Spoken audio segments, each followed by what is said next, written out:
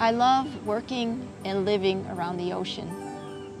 The sound of the surf, looking out into the ocean, I can't imagine being anywhere else.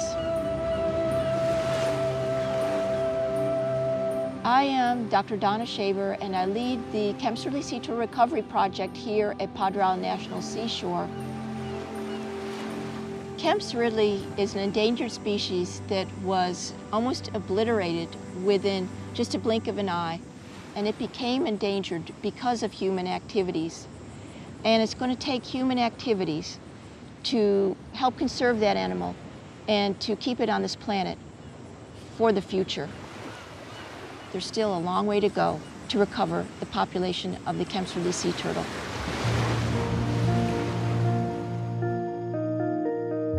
There was a film that was made in 1947 that showed an estimated 40,000 Kemps Ridleys nesting at Rancho Nuevo on just one day.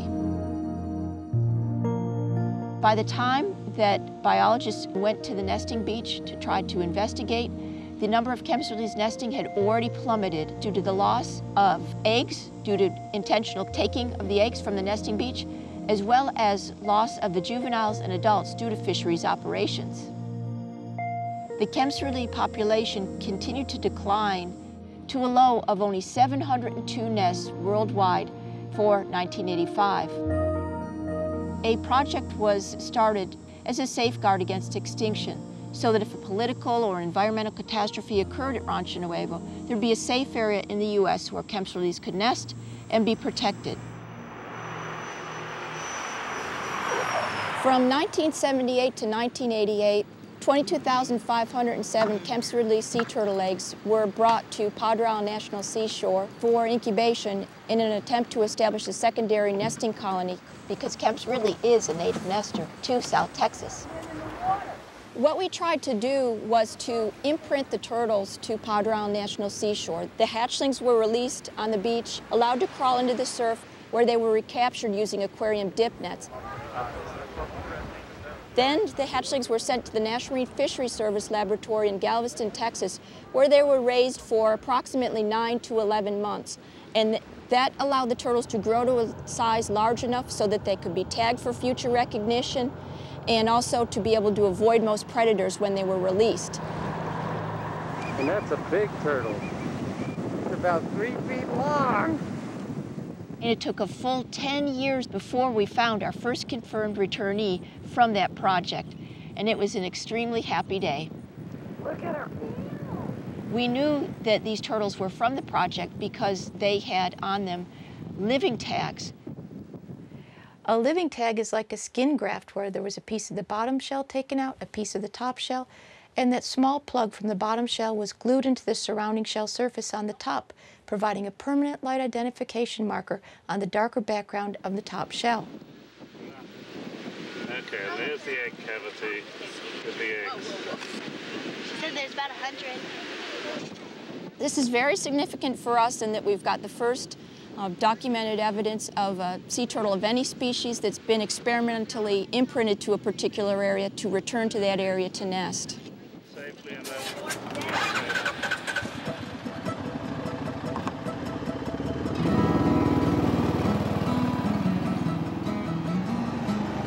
Oh, I love this job.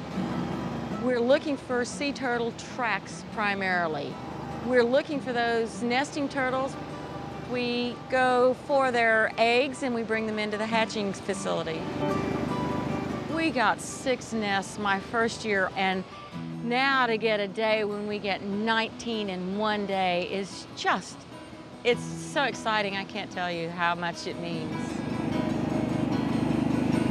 It's nice to know that we'll be able to pass through this life and leave the earth a little bit better place than it was when we got here. This is the track left in the sand by the nesting female. This is what we're looking for when we're patrolling. As you can see, it's about 1.5 to 2 feet wide, and there's scuff marks from the flippers and little divots in the sand that are made from the nails on the flippers as the turtle crawls up the beach or back down into the water.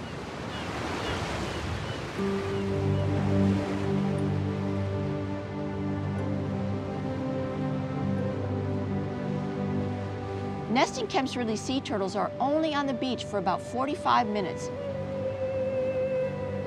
She lays the eggs. They come out in 1 or 2 or 3 at a time. They provide no maternal care for their eggs and don't return to the nest site. When the turtle is done, she will cover that nest cavity and she returns to the sea. It's very important that you watch carefully for nesting Kemps Ridley turtles. They are very slow and they can't move to avoid an approaching vehicle. This is a species that's been around for 4 million years. I feel like we've got an obligation to try to bring this species back so that it can be enjoyed by future generations.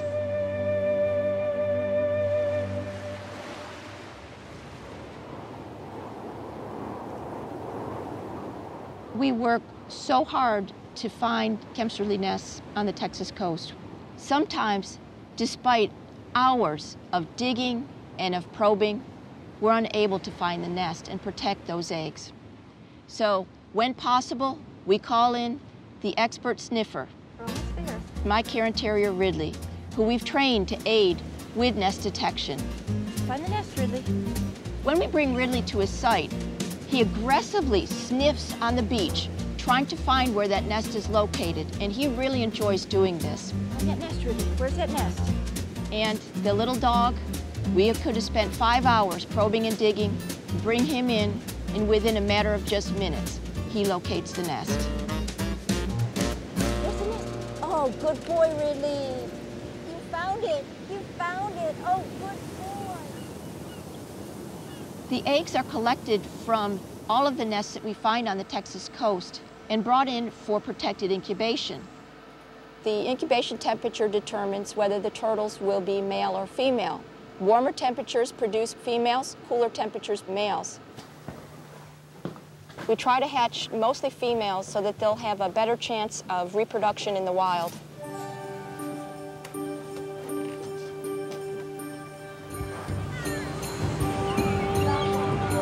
During the day of the release, the turtles are immediately brought down to the beach and they're placed on the beach and allowed to enter the surf and go free.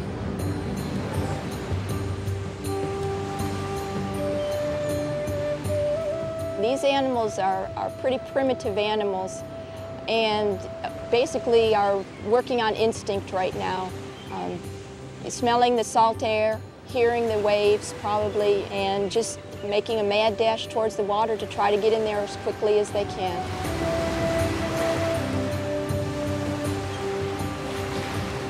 They're free and they're going to be on this journey that's going to last their whole lifetime.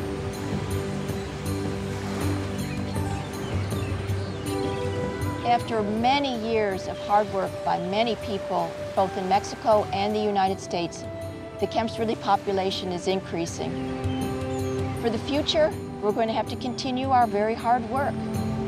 This is an endangered species success story in the making.